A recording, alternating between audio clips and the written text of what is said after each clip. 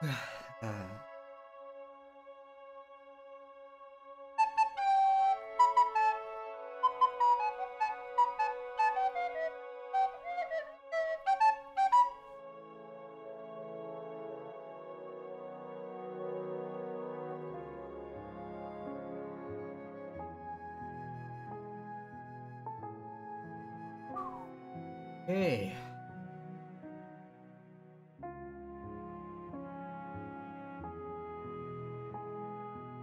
Yeah.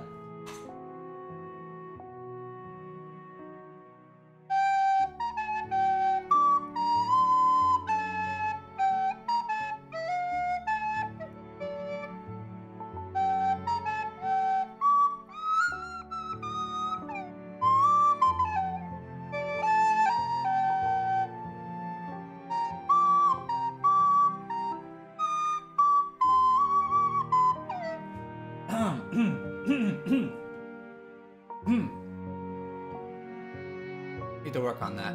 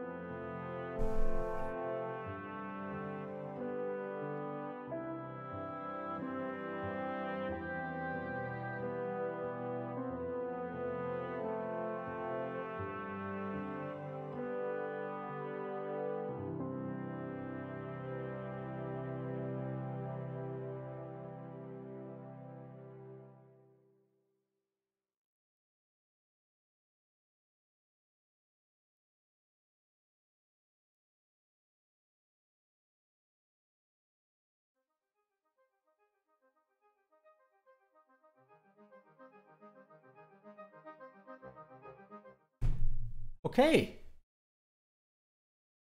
Yes.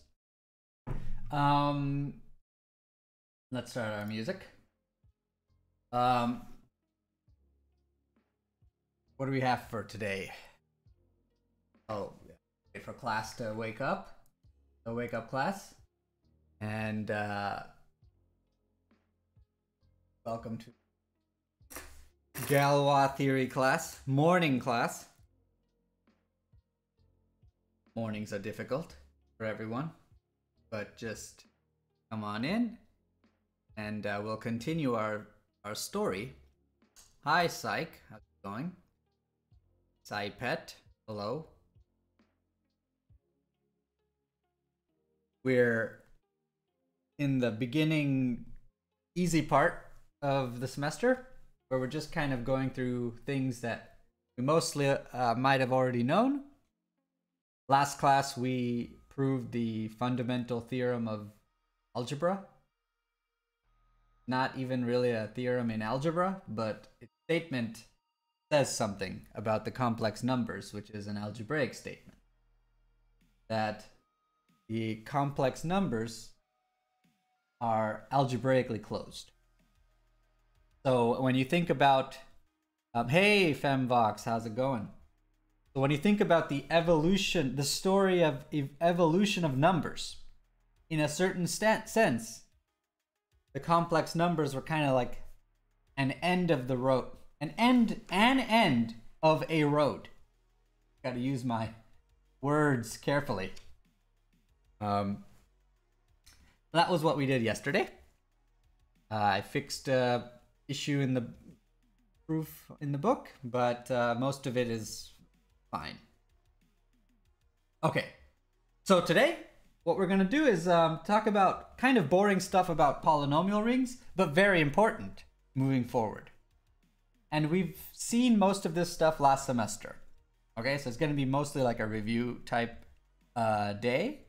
But I do want to sort of go over it again so that people, the main ingredients of what you need to know about polynomial rings are sort of forward in our minds as we go forward here. Forward twice in this sentence. Okay, so the content is chapter 3. It's a very easy, mild chapter, review type chapter. I'm gonna break it up into 3 things as I usually try to do. The first thing is I'll just say some random comments about fields.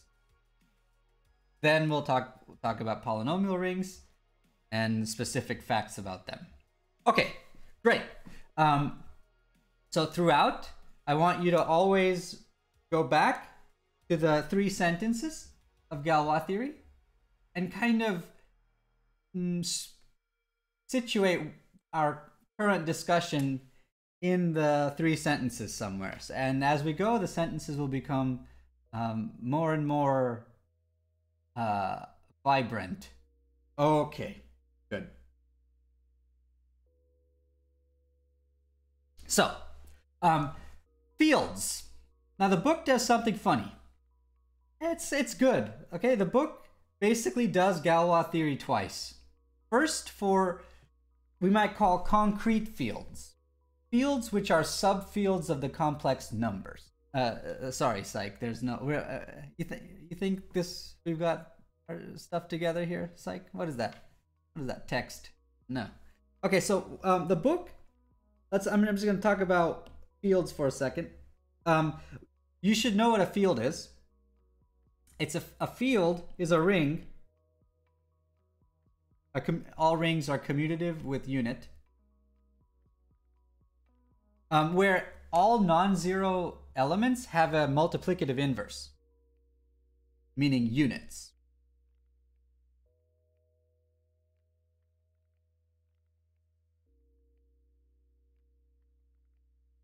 And for troll, oh, why is my pen gray? Okay, so for troll examples, we don't consider the 0 ring at all to be a field. So the 0 ring, which I think last semester we called the wrong, is not a field. You have to have 1 not equal to 0 in a field.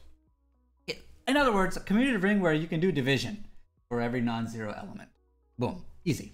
Okay, but the book decides to start by for concreteness, for people who don't appreciate abstract fields yet, which we will eventually. For concreteness, we're going to just talk about subfields of the complex number. So in the beginning half, we will only talk about subfields of the complex numbers. Just for concreteness. All right, so let me show you an example of a... Oh, and the letter for a field will typically be capital K. And capital L, and letters close to the K in the alphabet, for whatever reason. Okay? I don't know why not F, but whatever. Okay, so for example, Q is a field, a subfield of C. Q adjoin the square root of 2, which just means right now is, well, it always will mean this.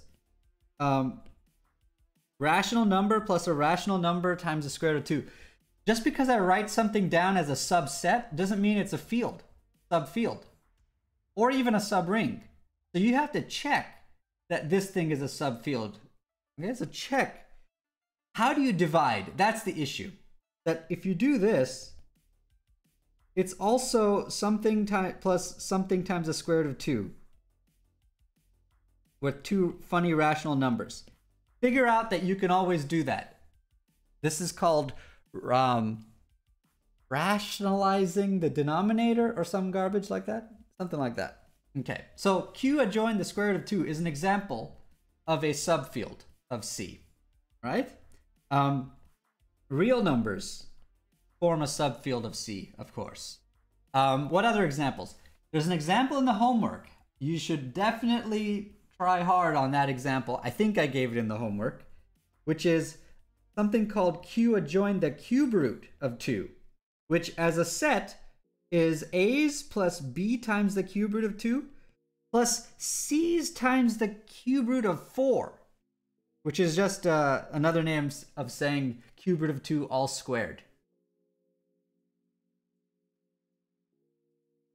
The puzzle, of course, the difficulty here is to see why 1 over such a number is again re-expressible as a sum, a Q linear combination of 1, square root of 2, cube root of 2, and cube root of 4.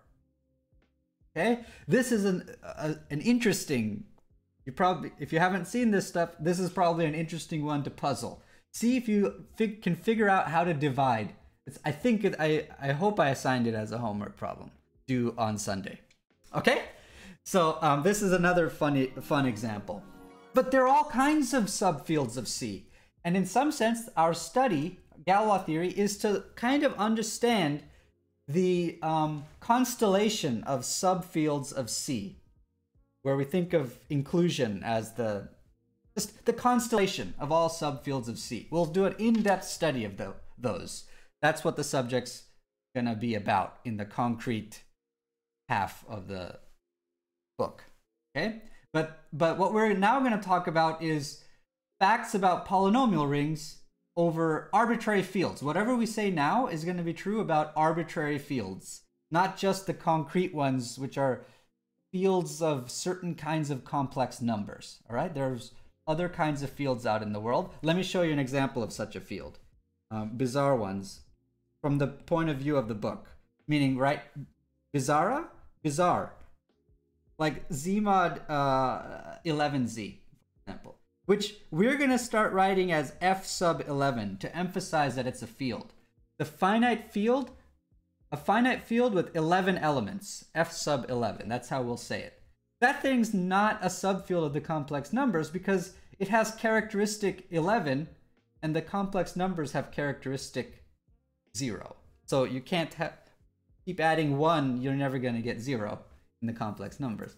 So this is an abstract field out in the ether somewhere, not inside the ambient cozy home of the complex numbers. Okay, good. That's just comments from the to explain to you what the book is trying to do. All right. So now let's begin polynomial rings yet. Okay.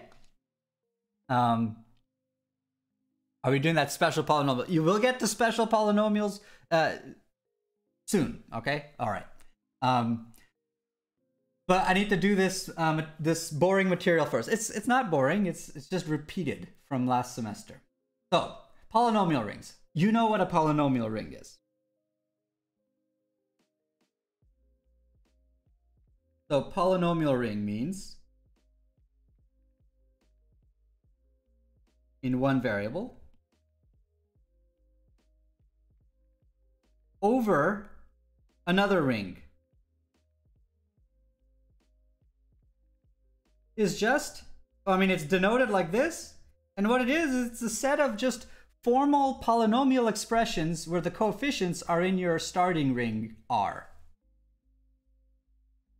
Let me write it agree with the notation of the book.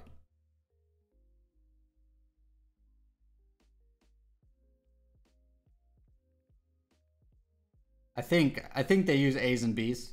Let's just go with it here. All right. And how do you add? You add. How do you multiply? Multiply. There, done. Just like foil or whatever it's called. Okay. That forms a new ring.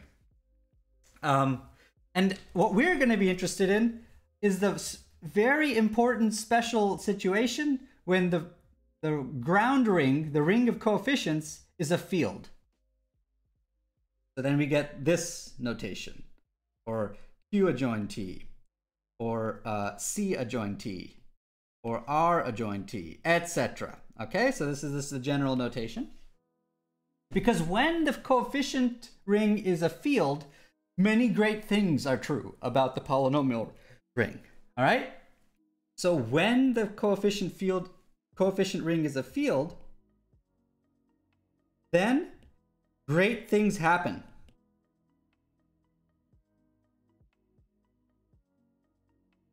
And the reason why great things happen, there's two main reasons why great things happen.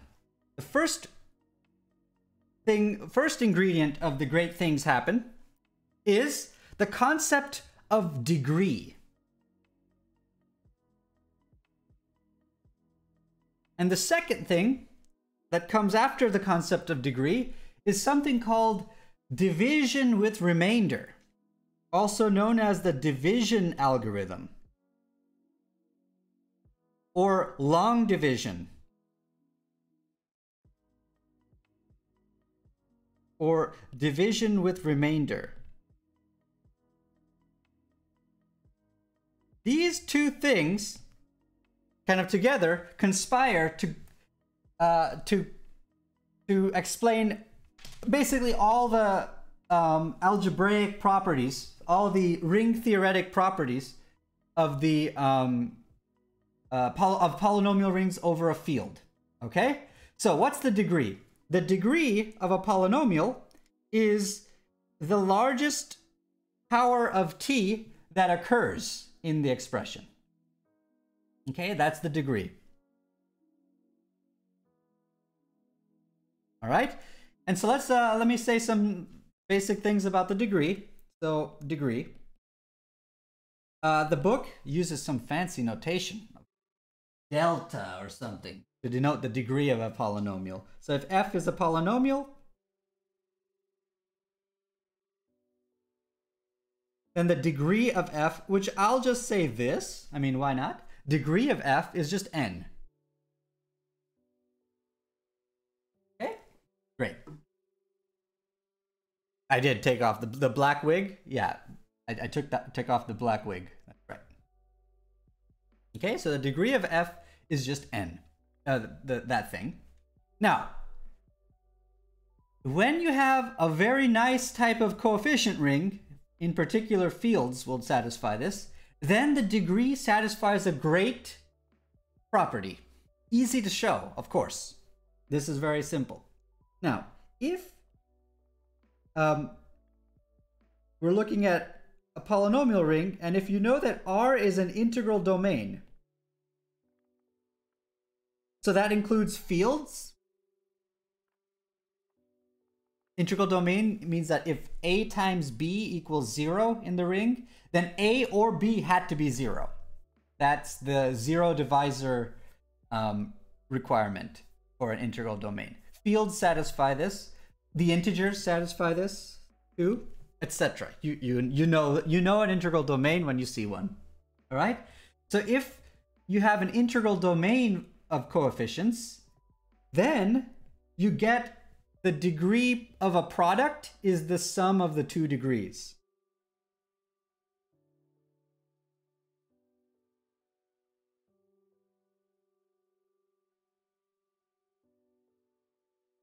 All right. Now, I don't know what convention the book uses for the degree of the zero polynomial, and I kind of don't care about that. You shouldn't bother about these things either. All right. You see lots of pop sci math discussions on the internet that talk at length about these things. Complete waste of time. All right. These are just people who just, I don't know what they do. Okay. But let's get to the content, right? Some people will say the degree of the zero polynomial is -1. Others will say negative infinity. Maybe there's better. Completely dumb conversation, all right? It's some terrible thing, okay? Just whatever. All right. So whatever makes this formula work, make that the convention. I think negative infinity is what makes this formula work out. Whatever, who cares? Okay, so why is this true? The reason why this is true is that when you multiply two polynomials, so the point is to focus on the top, the only way you get the highest degree term in the product. And that's if the an, that's exactly the an times bm. So you're gonna get all this stuff. Well, we know what the way to get the constant term is very simple. But then to get the t term, you have to do some cross and a1, b0 plus b1. It gets complicated. But then the very last term is very simple. And you see, if an and bm are non-zero, which when you write a polynomial like this out, you are assuming that an and bm are non-zero. Otherwise, why did you write it like this? Okay? Then if they're non-zero, then their product will stay non-zero, thanks to the assumption that the coefficient ring is integral domain. And that's why the degree formula works. Okay? So if you have some weird coefficient ring like z mod 4z, you can violate this degree property. Great. Okay, so degree works like this. The degree of a sum of two polynomials is not anything particularly predictable. All you can really say is that the degree of the sum or difference, of course, is at most the degree of the biggest one, the biggest degree.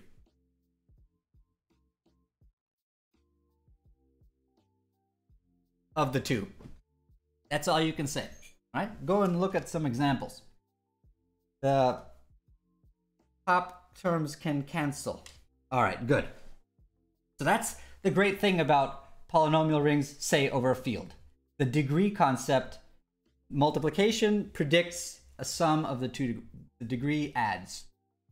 Now, the second thing is the division algorithm.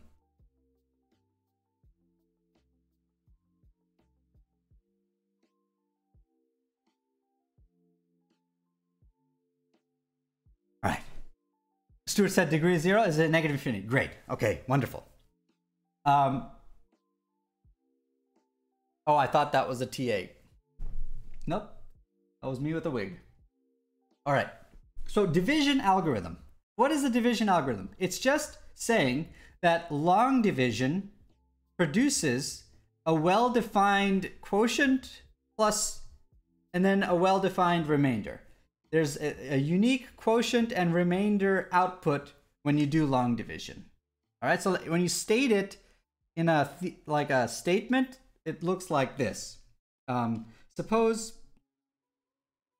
f and g are two polynomials, and I think let's suppose g is not 0. It's not the 0 polynomial where it's just zeros. Okay. Then there's a unique pair of polynomials q and r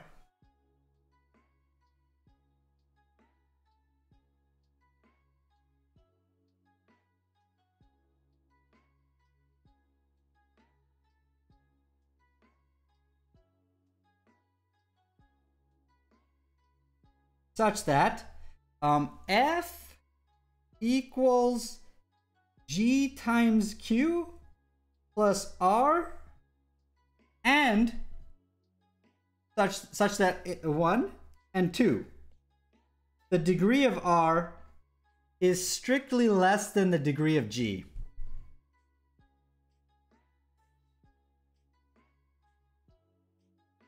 Right? That's what makes it a remainder. It's less than the thing you're trying to divide by. So the thing you're trying to do is, the way you think about this is this.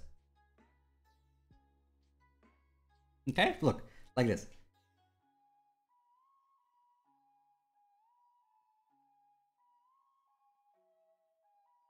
I didn't specify what field I was in, so I just stuck a pi in there, just so to make you unhappy. All right? Or just make a 3i here. Whatever. Okay, so some field, we're in some subfield of C. We're in C, let's just say. Okay. All right, so how do you proceed with this division? You focus on the highest degree term that's kind of available, and then you keep going. So you're going to get the q part, and then you're going to get a remainder at the very end. Subtract, subtract. Oh my god, a remainder. This is the r. You stop exactly when the subtraction remainder stuff has smaller degree than, in this case, 2. Because then you can't divide in to that thing. All right? Now let me emphasize why we have a division algorithm when the coefficient ring is a field now. It's because this could have happened. This could have been a 7 and this could have been a 4. And how do you get into that 7? How do you obtain the 7 coefficient? You have to do 4 inverse times 7. You have to divide out by the 4 and then multiply by a 7 to get to 7. All right, so that's why you need the flexibility of division in the coefficients of the polynomial. All right, so that's why the division algorithm is there. Only, let's say, it's very important that the coefficient be a field now for this to be a true state, for this to actually be a fact. Okay, like there is no division algorithm for like polynomial ring in 2 variables, for example. All right, where k can be, instead of k, I'm doing c adjoin x and then adjoin t. Just c adjoin x and t. Okay, so division with remainder exists. So how does this proof go? It's easy. The proof goes by existence and then uniqueness. The uniqueness will be by the degree considerations. Existence is kind of just saying, it's just saying that you can do the division, long division, and at some stage, the remainder stuff will have to have smaller degree than the thing you're dividing by. Because at each stage, the degree of the remainder is a smaller and smaller number. All right, so the point is you just write out what happens in long division in a proof style, in the style of a proof or an argument, and pay attention to the argument. It's just going to say that the degree of the remainder stuff keeps dropping.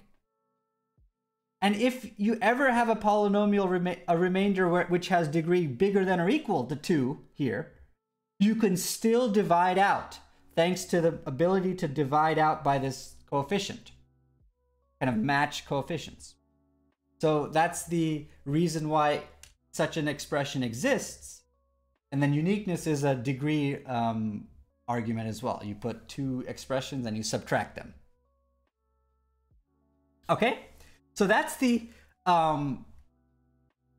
division algorithm, and it's the main thing from which all other nice properties of a polynomial ring over a field emerge. All right, so the division algorithm essentially explains most, if not all, I will just say all, nice properties, nice algebraic properties of a polynomial ring.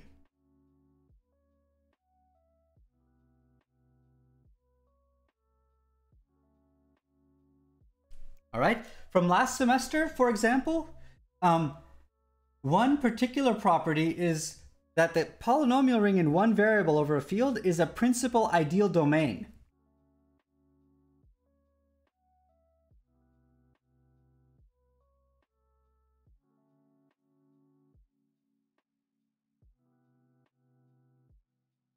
And what does that mean? It means that every ideal in this ring is principal.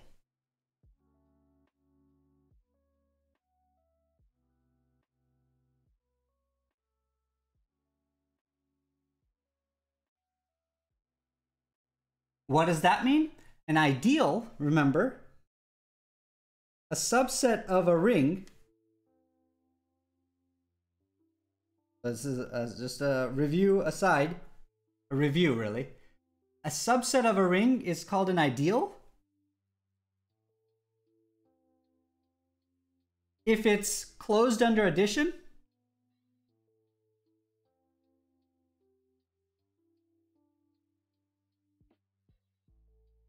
and closed under arbitrary outside any multiplication in the ambient ring.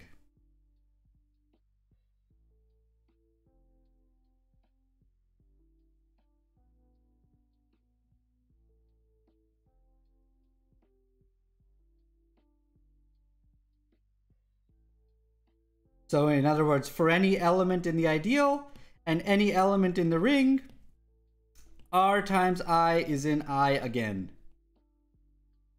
Okay? Hey, RB3, how's it going? A Noetherian ring? Yes, Mashantu. Yes, it is a Noetherian ring. Yes. So I have to... Actually, this is... Yeah, okay. Anyway. All right, so every ideal is principal. I don't know if he's trolling or what. Okay. Okay, so let me explain why this is cool. The book doesn't go down this route. This is the power of sort of streamlining parts of of algebra. So, what is this? What is a principal ideal? Oh, what's a principal ideal? A principal ideal is an ideal of the form parentheses little r. By that, or just let me put it does not to confuse you with the remainder from the division algorithm. Principal ideal generated by a single element is just all multiples of that element. Okay? Simplest kind of ideal you can ever write in a ring. Just take an element and take all multiples of it. All right? Okay, smash time. Oh, Crow, we need more mods like him? Is that you plugging that you want to be a mod? Is that you basically asking, right? You're just like, I mean, is that what's going on here, Crow? Okay. Great. So,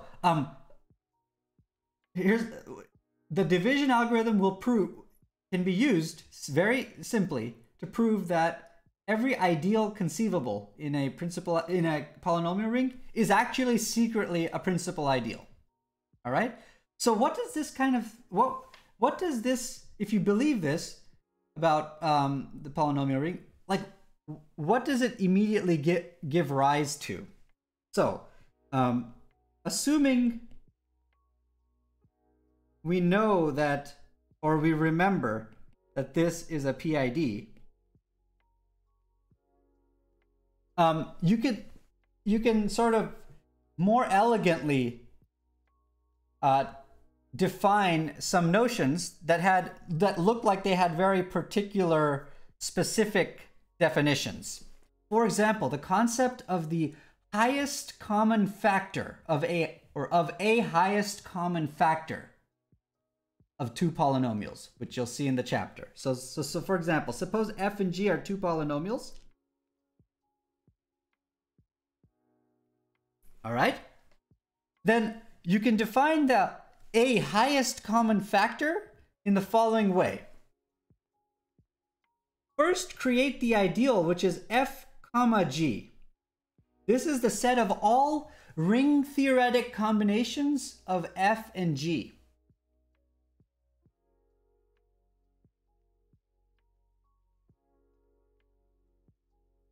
This is obviously an ideal inside of the polynomial ring.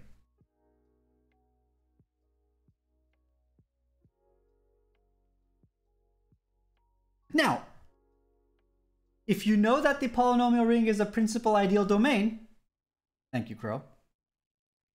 If you know that it's a principal ideal domain, then this ideal is somehow secretly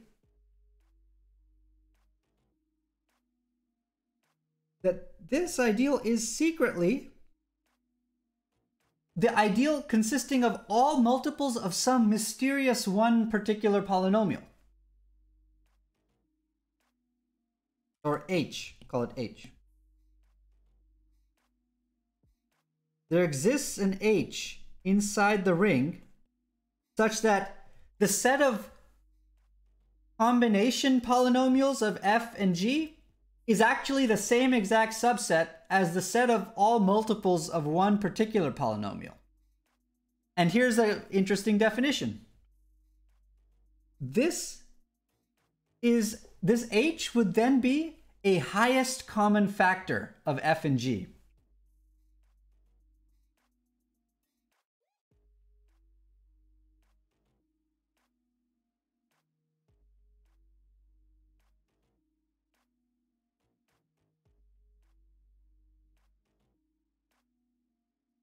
Okay? Why? Okay, so suppose you know that the set of all AF combinations of f and g is actually this principal ideal generated by one mysterious element. How to find it, we'll talk about in a second. Okay, suppose you know this.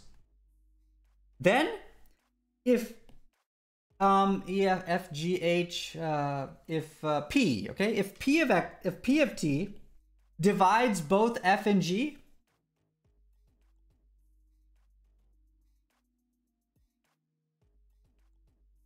then P of T, of course, divides every single expression of this form.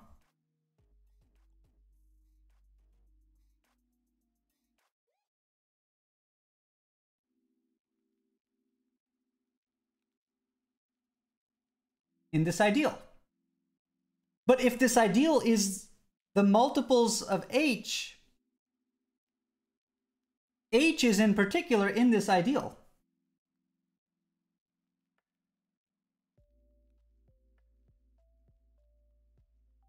So what we see, if we know this equality, then any common factor of F and G must divide H.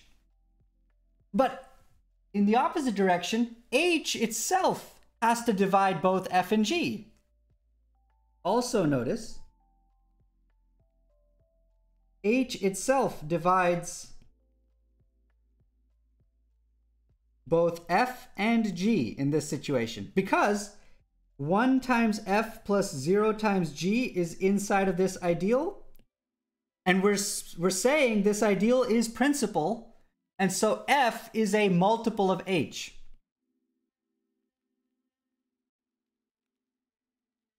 For some polynomial A.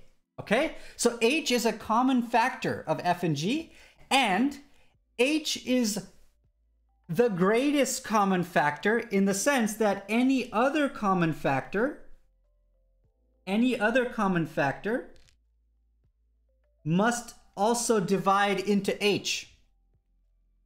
So using the sort of simplicity of principal ideal domains, the lesson is, you get the notion of a common factor, of a highest common factor. It's simply, you take the two elements, take the ideal generated by them, it's secretly principal, circle a generator. Okay? Two generators of the same principal ideal must differ by a unit. Let's look at that. That's why we say a highest common factor.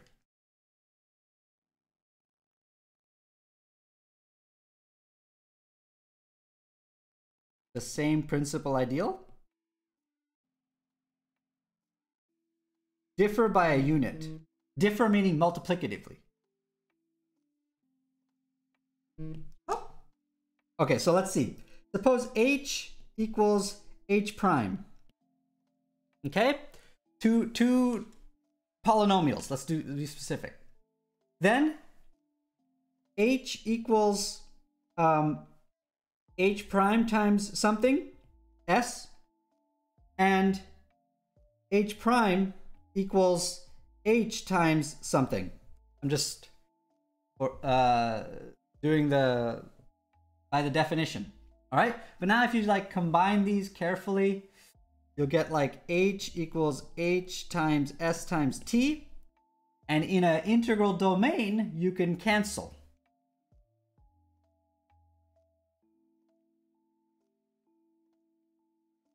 In other words, S and also T were units.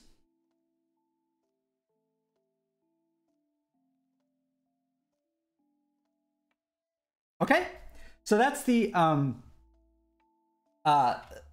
that's why we use the word a highest common factor. So to summarize, the division algorithm explains why K adjoin T is a principal ideal domain. I'll go through that super fast right here in a second. But if you buy that, then concepts like highest common factor are just formal consequences of being a principal ideal domain. Namely, you take two elements, two polynomials, the ideal they generate is secretly principal, a generator of that principal ideal is a highest common factor. Amazing. Now, how do you find it in life? I'll show you an algorithm called Euclidean algorithm. But that it's there is simply a formal consequence of principal ideal domain. Okay, so why is K adjoin T a principal ideal domain in 10 seconds?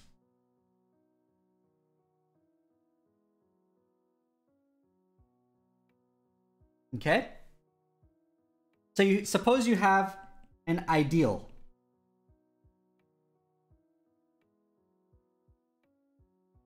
Then, thankfully, thanks to the concept of degree, the key step, and then I'll let you try to figure out what to do with this thing.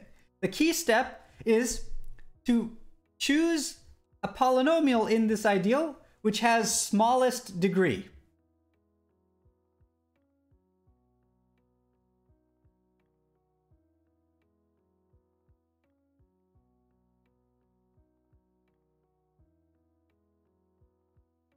And then, using the division algorithm, you argue that every element in this ideal has to be a multiple of H.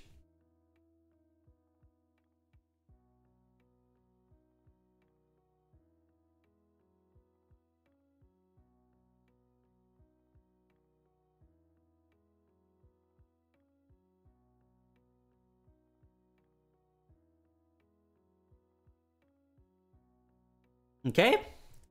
So that's everything in I is a multiple of H. Now, you also have to prove that every multiple of H, oh, that's obvious. Every multiple of H is also contained in I because I is closed under arbitrary multiplication. That's stupid. All right, so this is all you need to do.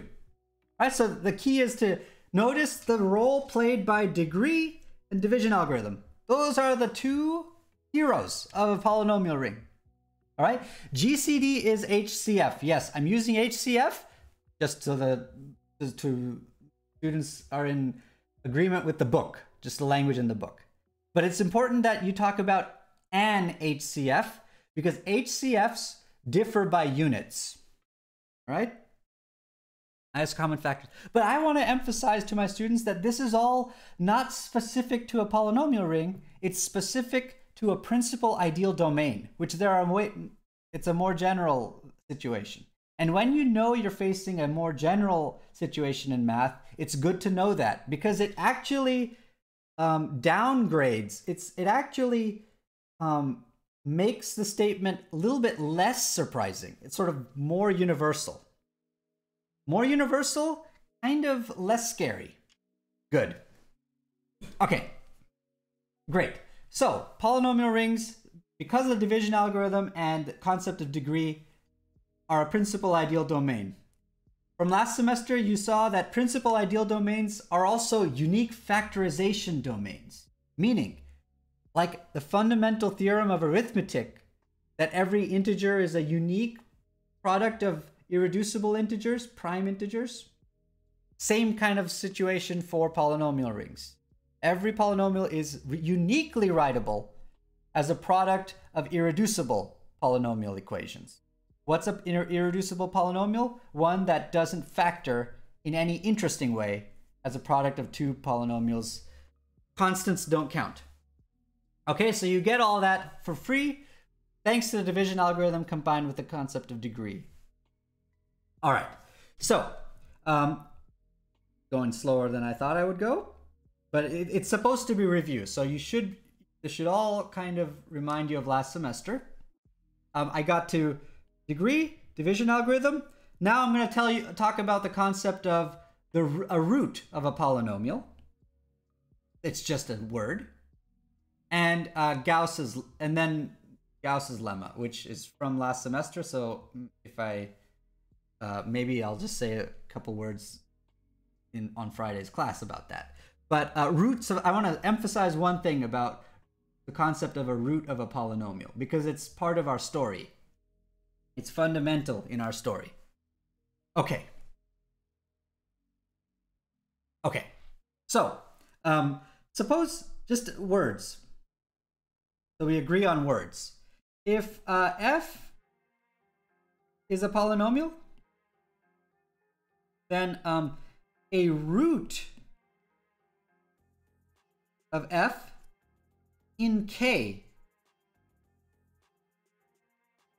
is an element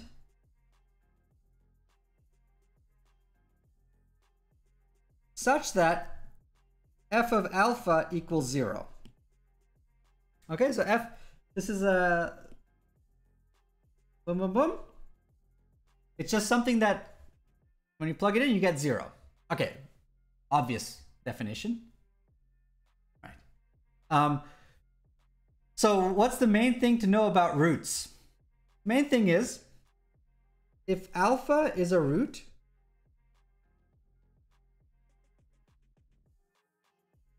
then the polynomial t minus alpha has to divide f.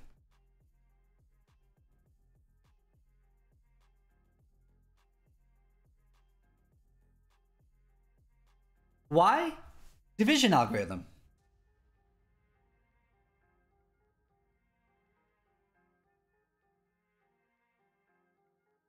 Because f is then t minus alpha times some polynomial plus a remainder which is smaller degree than t minus alpha, so it's a constant. This is just a constant, meaning it's just an element in K.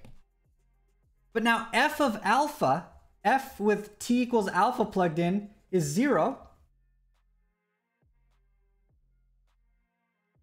So, of course, when you plug alpha in, this part goes away.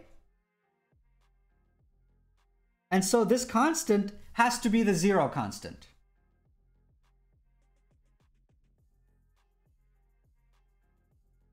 And that's what we're saying. So if you're witnessing a root of a polynomial, you are actually witnessing a factor of that polynomial of the form t minus alpha. Easy, completely obvious fact. All right, and from this fact, we see, in particular, a polynomial, a degree n polynomial, over a field, that just means coefficients in a field,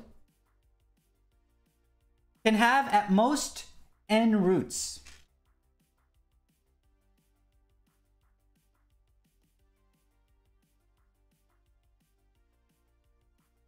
In that field. All right, because the degree of the quotient is strictly smaller, and so the degree of the quotient is, you factor out one t minus alpha, one root, you get something else. Then you factor out, if that new thing has a root, factor it out. You can't, the degree strictly decreases thanks to the degree properties. All right, and so that's just an observation to see that a degree n polynomial over a field can have at most n roots. All right, and now I want to tie this up with fundamental theorem of algebra as stated last class. So now go back to last class. What we proved there is that any polynomial, any non-constant polynomial, I know I'm over time, just go home and watch these last few sentences at home. Any non-constant polynomial, p of z, for some reason we like to put z in as complex coefficient, variable, whatever. Any non-constant polynomial has a root in C.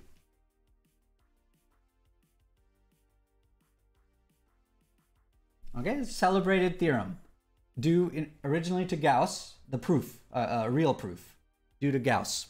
Okay, but what does this also say? It says that this also implies, thanks to how roots correspond to linear factors, it also says that every complex polynomial factors completely into a product of linear factors.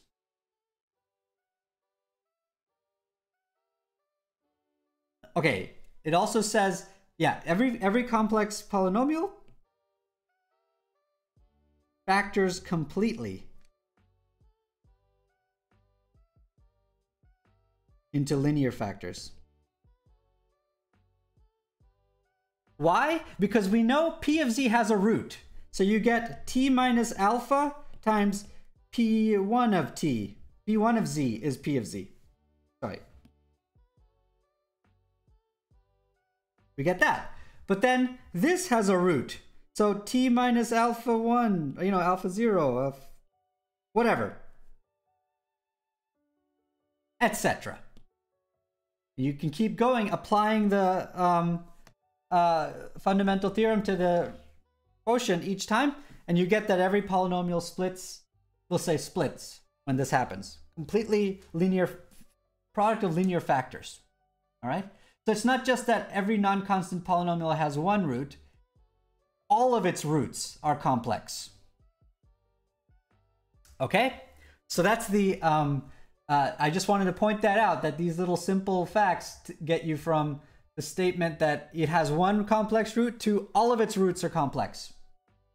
And it completely splits into a product of linear factors, every single polynomial. Okay? Great. So we'll keep talking about some final polynomial-y things next class. In particular, the topics that I avoided, that I didn't get to. Like Gauss's lemma, it's a review. So next class is just going to talk about Gauss's lemma. I need to tell you a method for figuring out a highest common factor. That seems like a fun thing to do. And I'm going to, your next week's homework assignment's going to have problems like that. So you'll get practice with it. It's called the Euclidean algorithm. It's boring. Okay, so that's that. And then, how do you know whether a polynomial is irreducible or not? Can't be factored further. That's a discussion we had last semester.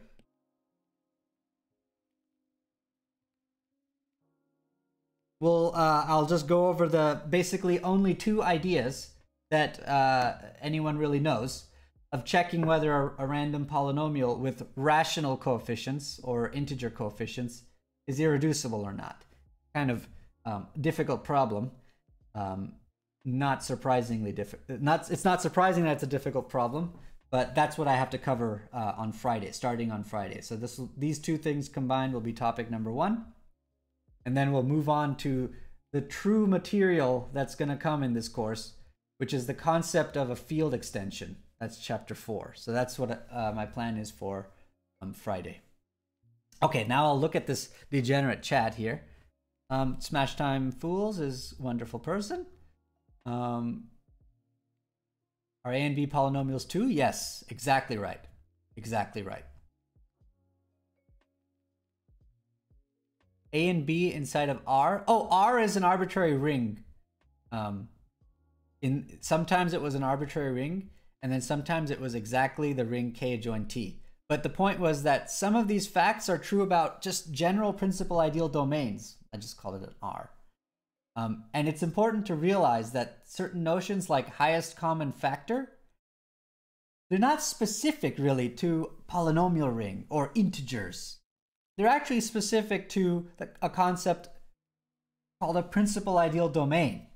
And that's broader, and that means it's easier, more general, less real content. Okay. Great. Okay, credits, and then I have to figure out what I'm teaching for commutative algebra. Okay. I'll keep looking at. I gotta see who was here, who came to class. Let's see, who made it to credits today?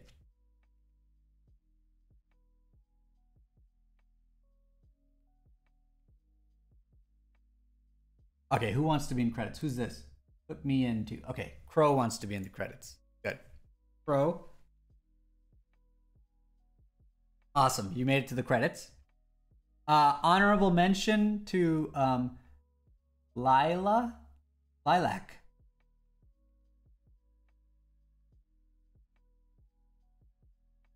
New person, I never heard of you. New person. Who are you? I'm not sure. Welcome.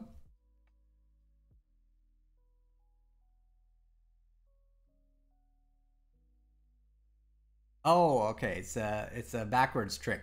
Oh, nice. Very cool. Hey, Femvox. Femvox is improving. It came at the beginning of class.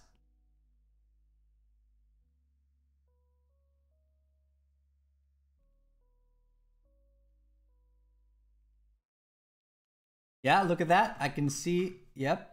And then didn't chat for a while, so probably fell asleep. And then woke up and said, algebra is lovely. Amazing. Right, so there it is. Let's see.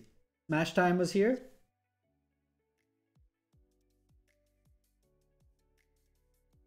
Just was banning people left and right who were trolling. Amazing. Let's see. Procrastedigitation, yes. Who are these people?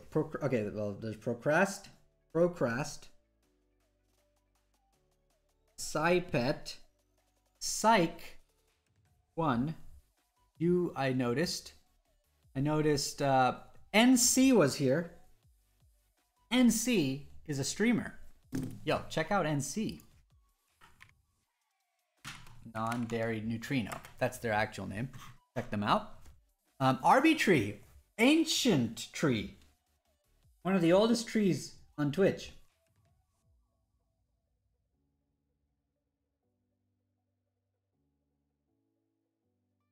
Hello, Arbitree. Good to see you. And I wonder if Arbitree is a family member. Because they've been here from the beginning, you know? And it's not clear why they keep coming back. It's so sweet of them. Okay, hey, who's this? What course is this? Well, this was Galois theory just an hour ago. Yeah, so it's Galois theory. The theory of how to systematically introduce new numbers which are solutions of polynomials to old numbers. One of the most beautiful gems in mathematics. This story. Okay, so we just did it. We had to do some boring preparation stuff in the early weeks so that we have our language and understanding of polynomial rings down, and then we can start, which will start maybe end of next lecture. I'll introduce the concept of an extension of two fields, one field by another. Gouda education. All right. How does Arbitree get special treatment, but not me or Smash Time? Smash Time fools get special treatment. You see, this is the mod corner.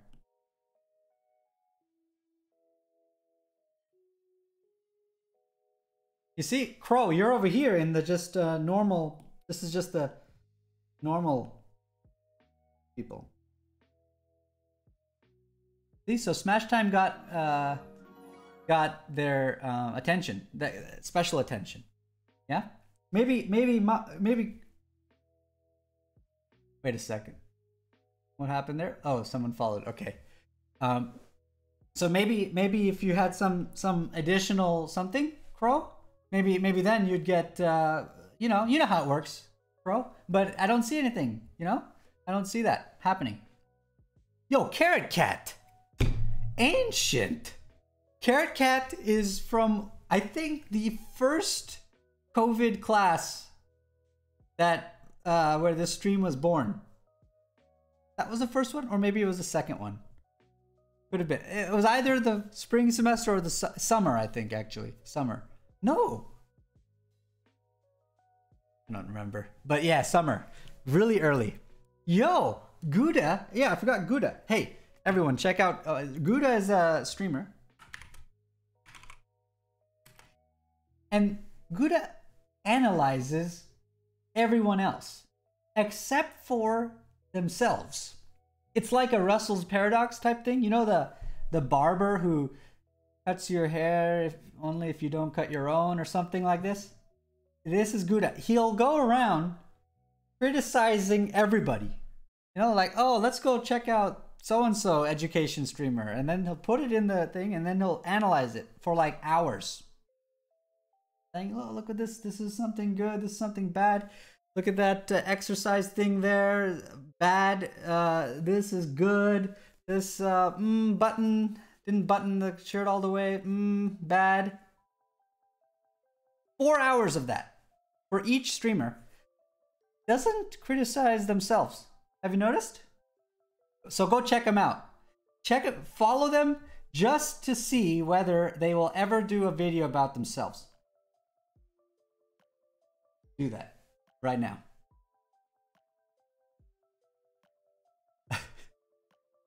Being normal in group theory is rather rare and crazy. Arbitrary, I've taught you well. Amazing. I'm so proud. Okay, so Gouda gets in here.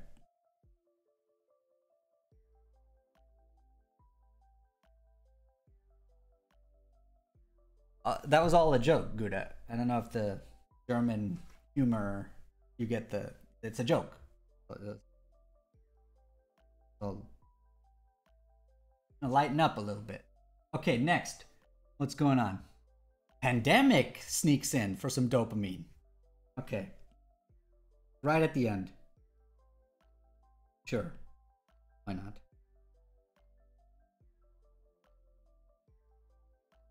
Okay. Yes, you laughed in German. Good, good, good. I mean, yeah. Is this list of names a hit list? Hey, Shelwyn, who are you? Welcome, but who are you? Like, okay, Shelwyn comes in, just starts trolling right away. Shelwyn.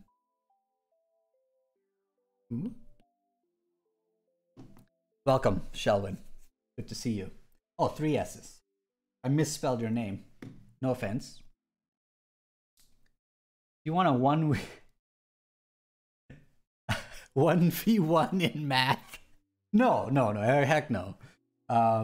Quantum cauliflower. Quantum cauliflower.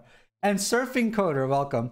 What's happening is at the end of class, I do a credits where I thank the people, the three people that showed up to class. I thank them. And what happens, like predictably, what happens is I start writing out the credits because, you know, people like the attention. Oh, look, you said my name and stuff, right? Yeah, I start writing it. And people's addiction to the dopamine hit comes in. They come from the chicken streams. They come from wherever they're coming from, you know, XQC, wherever they're coming. They come in and they start saying stuff in the chat suddenly. And so I have to keep adding, like, okay, yeah, sure, you were here too, and so on. All right? So that's what's happening, if that made any sense, quantum cauliflower. But you came here for Galois theory? You're 1 hour late, quantum. Watch the VOD, all right? Come an hour early. Quantum. Enjoy the dopamine. Okay, you made it in the credits, quantum.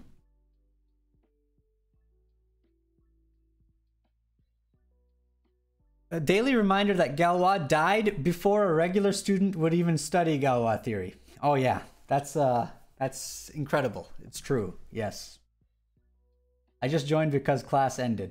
Awesome. You're a VIP, Carrot Cat. You can be you're allowed here anytime. These other folks though. These other folks, I don't know.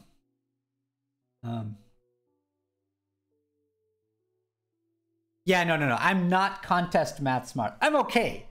I'm okay with it. Like, I can do a contest problem if you give me a day. And if it's like the first couple problems. But no, I'm not like some amazing contest person. No. And besides, nowadays, I focus mainly on research problems, which have a different feeling than a contest problem. They're kind of just really long. Test your stamina. Like years long. It's a different mental exercise. Shearshack? Yo, Quantum. The graduate class is not going to be on Twitch, unfortunately. I kind of knew that it was going to be strange for some of the grad students. Yeah. So, yeah, they're older, they're sophisticated people. No, They're not degenerates like us. No? So they prefer the Zoom.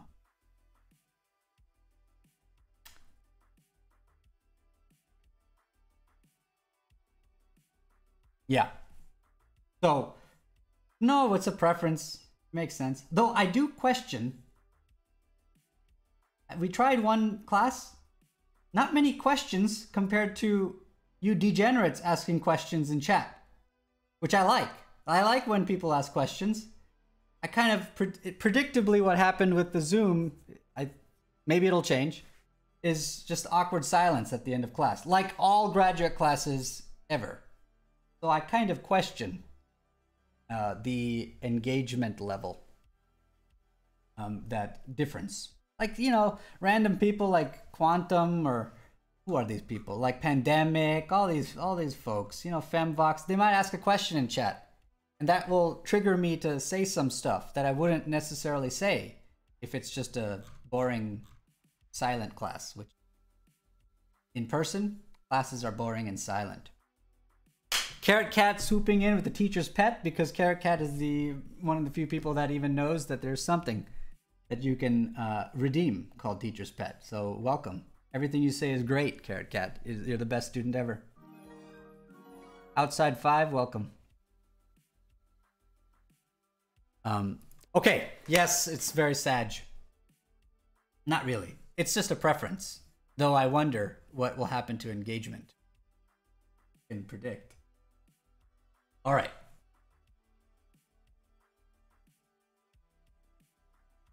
Okay, so let's... You still have 30K chat points. Carrot Cat. I don't know, you probably were too busy last semester. Hopefully, you're busy. But last semester, what happened was there was a lot of channel point fluctuation because I would juggle 5 balls, and I would say like we would do the betting thing with channel points, that the new betting feature, and we would bet like, am I gonna be able to do 20 throws or 25 throws, whatever. And some people got really rich, and some people lost a lot of channel points from that gambling phase that we went through. But yeah, so yeah, you have if you're here during a juggling gambling thing, you have some real opportunity there. No, they're not open, Quantum, because the people's faces and stuff, not open. Quantum.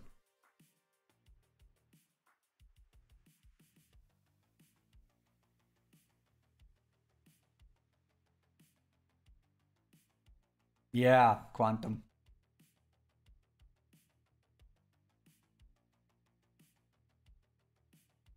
Okay, great. So today, polynomial review day. Polynomial rings are principal ideal domains. Out of that emerges lots of stuff. Where does principal ideal domain condition come in? From division algorithm and the concept of degree. Those two things conspire to produce the great features of a polynomial ring. Okay. Thank you to all of you. RB, Pro, Lilac, Fembox fan, Procrastinator, Pet, Psych, and C. You changed color? Wait, did it work? Hey, does the changing color work? Try it. Try it, Lilac. Okay. One day we're gonna get another surface. I think we should get the Steiner surface.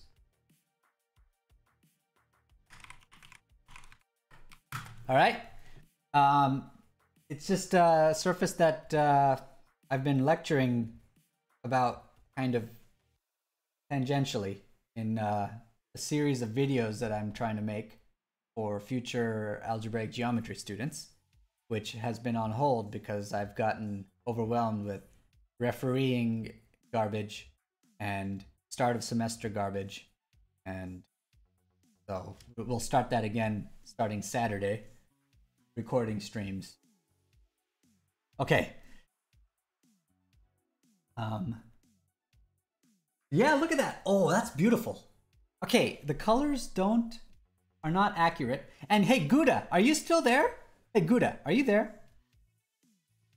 No, but I'm just gonna say this anyway because you're gonna watch the VOD. You're gonna make a whole seminar about it.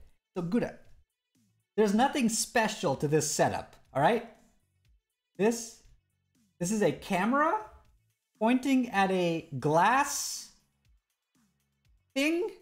In the glass, using lasers, someone created a surface. So it's not like holographic. And these cameras, they're complete garbage. Not some, like, you know, it's not Professor Melko, you know, new upgrade, you know, where it's like, I'm focused and everything's blurry. It's blurry because it's just trash.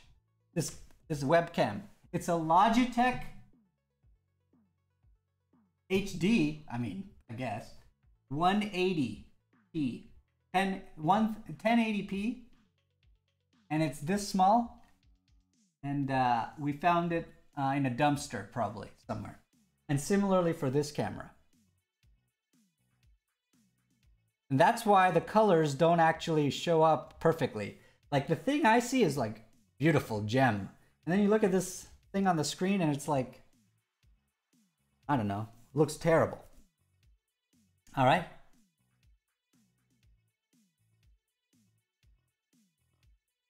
You have no idea how special. Leave the media evaluation to us.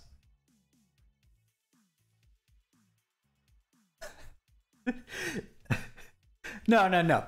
When you started going off about the equipment, I was laughing so hard. Me and my little brother, my little brother makes the Third Eye technology Unity program. We were laughing so hard because it was like, yo, this is like the most basic camera and this thing. So yeah, completely flopped on that one. Good. Go edit that. All right.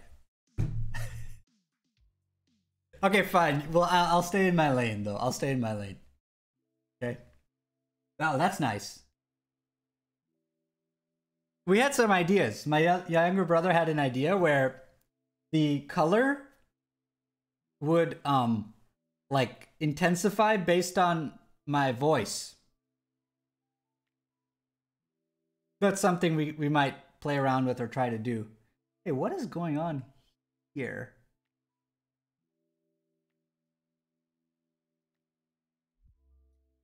What?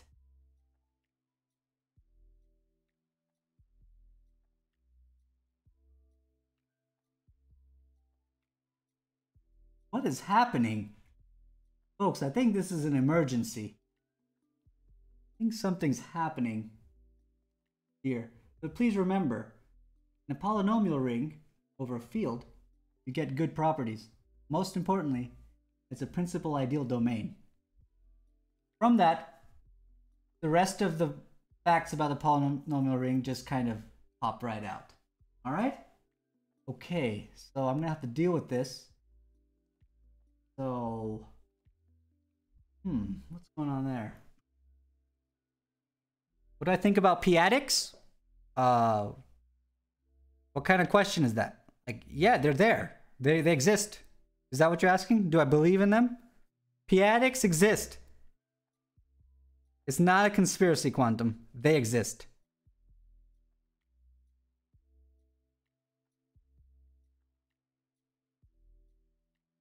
What do you use FFT for? What is FFT?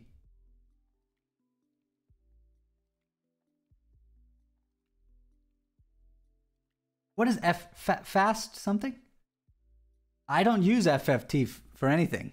So, I don't know. I don't know. I have no idea.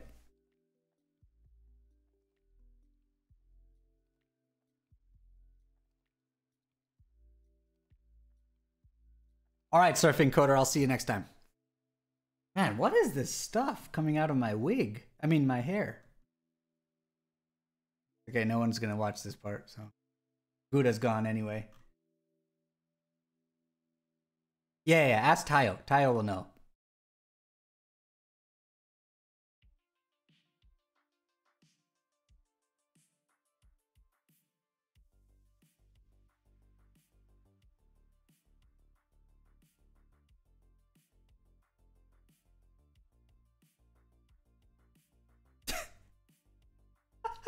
Shishak.